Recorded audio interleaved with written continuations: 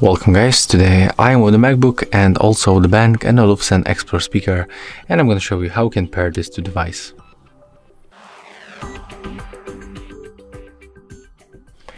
So first of all, you have to just turn on the speaker by tapping once on the power button, and next you can hold the Bluetooth button to move it to the pairing mode.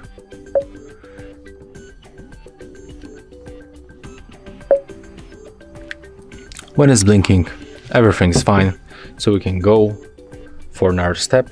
We have to go for the settings, we have to go for the Bluetooth, and then from the nearby devices that appears right here, just select our Bose speaker.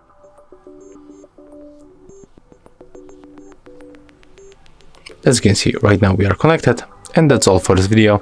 If you find it helpful, remember to leave a like, comment and subscribe.